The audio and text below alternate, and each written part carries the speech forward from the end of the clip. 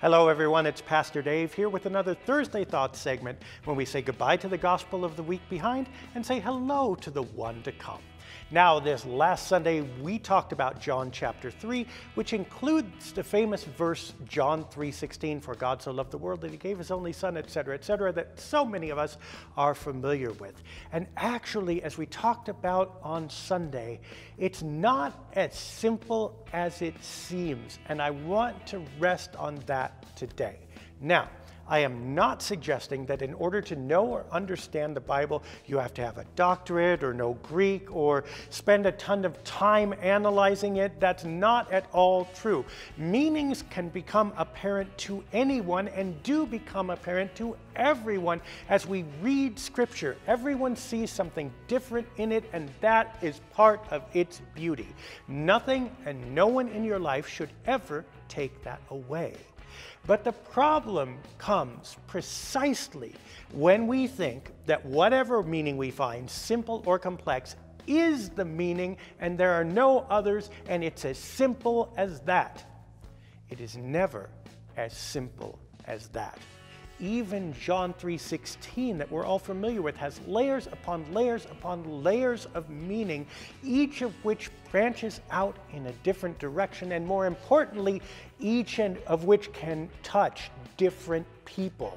And when we say it's simple, there's only one meaning and it's this, what we really mean is the gospel only touches me and people who think like this.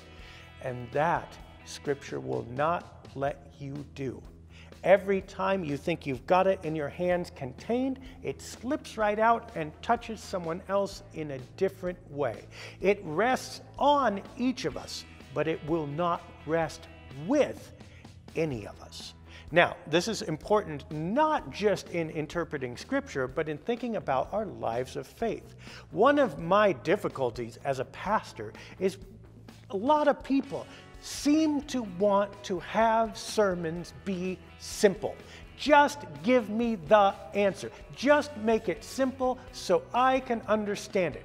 And indeed, translating to the people around you is part of the job. I hope I'm relatively decent at it. At the same time, if I give you the simple answer and you walk out of this video or this room thinking, now I've got it, A, you don't got it, B, I didn't do it right, and C, both of us are betraying the immensity and complexity of God and the wide range of people that God touches and inspires.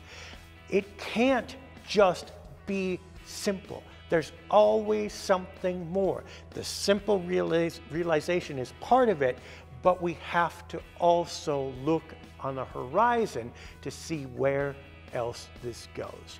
So next time you are tempted to say, this is it, I've got the answer, piping up in a Bible study saying, here it is, everybody listen to me, people should listen to you. But that's not the only person that people should listen to, and that's not the only thing God is saying to any of us. We will see you again on Sunday, and we're going to actually move to John chapter 12, talking about an agricultural metaphor with grains and seeds and stuff, which will be fun for all of us, I hope. Until then, God bless and be with you.